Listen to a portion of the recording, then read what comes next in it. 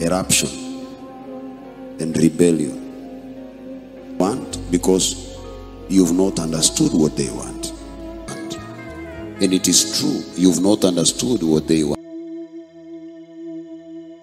I saw Raila sleeping in the State House of Kenya.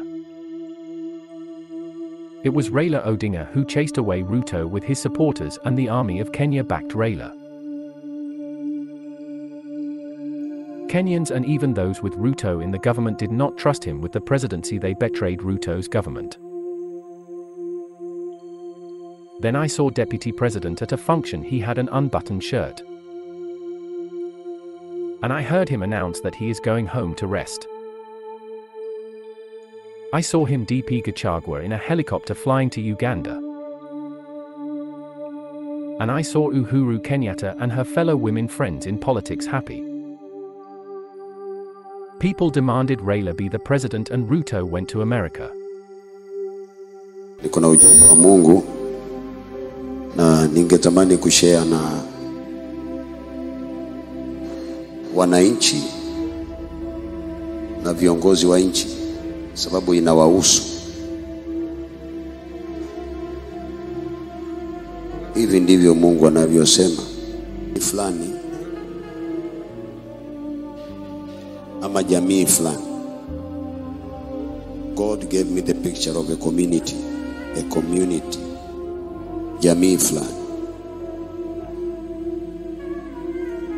Wamama wale wakongwe wanatafuta msaada, wasaidiwe politically. But the leaders cannot reach where they are and cannot help them because they don't know how to reach there. But these elders, they are waiting for the leaders to help them. But leaders do not know how to reach where those elders are.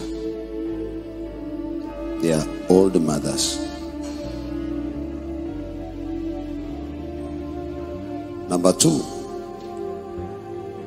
the young people, the 20s and above.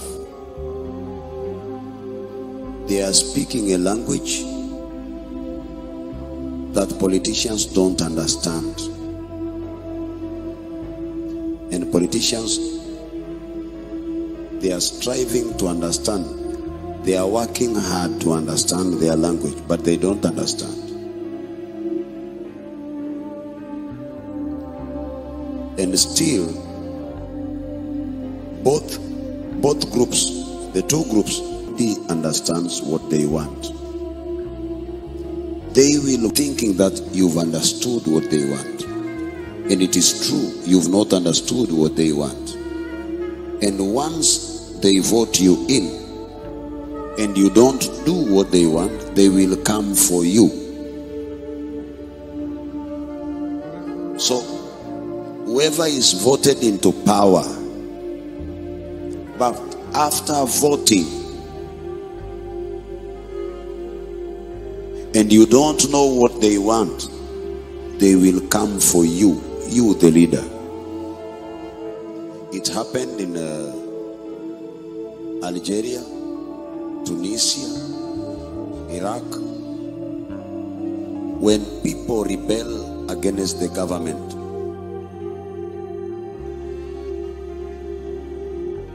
So anybody who is campaign.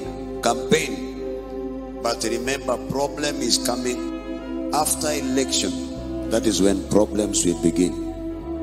Now they are looking for the solution. Who? The people. They are telling you something and you don't understand it. So you are selling to them your policies.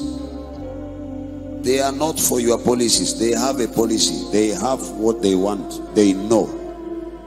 You better go and listen to them. Because if you don't listen to those people, the electorate, those people who are voting for you, they will vote peacefully. I tell you, these people are tired of fighting against each other. They are very tired. They won't fight. Even if you incite them, they won't fight. They have become one community. They are no longer 40-something tribes. They are one tribe called Kenya. Because when the economy is bad, it is bad to all of us. Am I right? When there is no dollar, there is no dollar to every business person.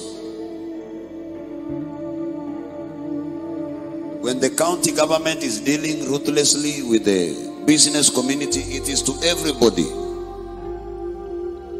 except somebody. Who? The one in power. So they will vote.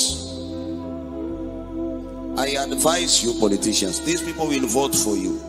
Don't be happy because you've won the election. Problems will begin after election. They will come for you. Whoever will win the election, problems will begin immediately after election. You will find it tough ruling them. I want to give you an example. When you go to Central now, they say they don't understand their president. Am I right? They tell him, no, we don't understand you. If people who come from the region where the president comes from don't understand the sitting president, will they understand you?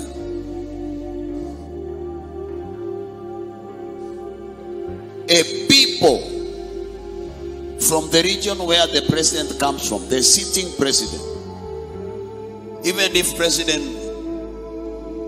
decides to do something good, whether he gives them title deed, he gives them, they give us title deed, but we don't understand you.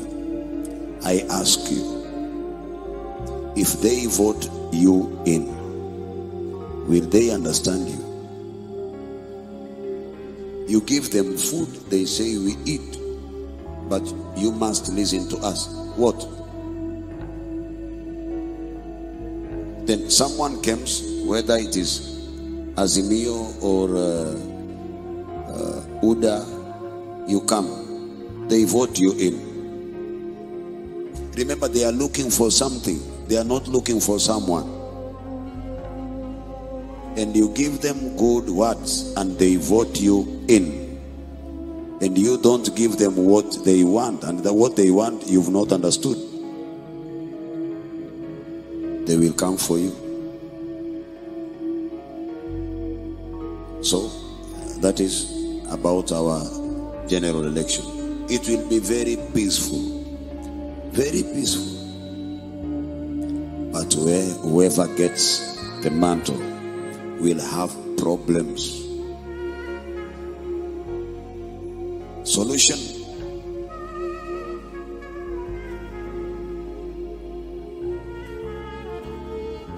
Asifiwe.